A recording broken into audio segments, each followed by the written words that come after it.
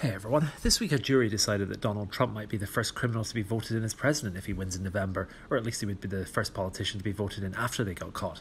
There's lots of examples, of course, of politicians who got away with it.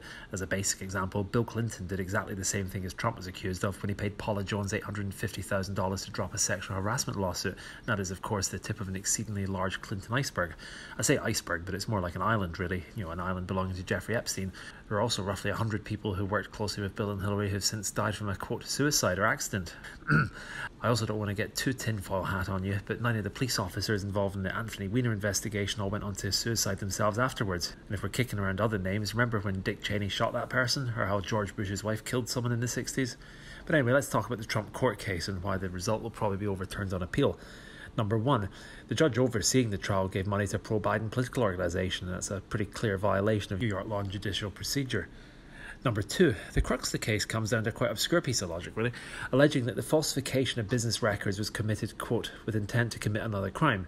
But then the prosecution refused in court to specify what that crime actually was, mainly the one where you have to tell the defence what the accusations actually are, unless this is a Franz Kafka novel we're living in. But number three, the jury supposedly was made up of 12 people who voted in the previous elections, or maybe they didn't.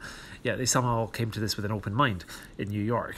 And if you look for the records, one of them actually claimed in the jury selection process they were a member of the social media site Trump Social. In fact, that was part of the claim, but the jury was a mix of both sides and therefore impartial. But I'll personally wager quite a large sum of money that at some point in the next 10 years that person accidentally reveals it to have been a lie to get on the jury and winds up facing perjury charges. In America, of course, unlike in the UK, it's completely legal for jury members to discuss the trial afterwards, and they're even allowed to write books about it or go on television. One of them will slip up, as often happens, and overturn the whole thing as a mistrial, and I'll put money on it, as I say. But I digress, none of this really matters, of course, and nor will it in this case for Trump. His poll ratings jumped 6% on the news of the guilty verdict, and he actually raised $39 million in one day, whilst Joe Biden showed up in Philadelphia to a rally attended by less than 100 people in what is supposedly a crucial swing state this November. It's a shame, really, because Biden's got lots of achievements to his name. The standard of living for Ukrainian politicians is up nearly 100%, and more women of colour than ever are getting the chance to pilot the drones that attack children in Yemen and Syria. There was an interesting poll in the newspaper I saw that claimed that young American women don't want to date men who plan to vote for Trump, although unfortunately for them, the men who support Biden only want to date other men. Meanwhile, there was a case of a grocery store that did a President Trump sales promotion where it rolled back prices to what they were 6 years ago. So given the backdrop of the country and how pretty much everyone has already made up their mind how they're voting, the court case didn't gain the Democrats a single vote. And in a cruel twist for progressives, it probably cost them hundreds of thousands of votes as black and minority voters suddenly emphasised with the narrative that the judicial system was stacked and rigged from the start.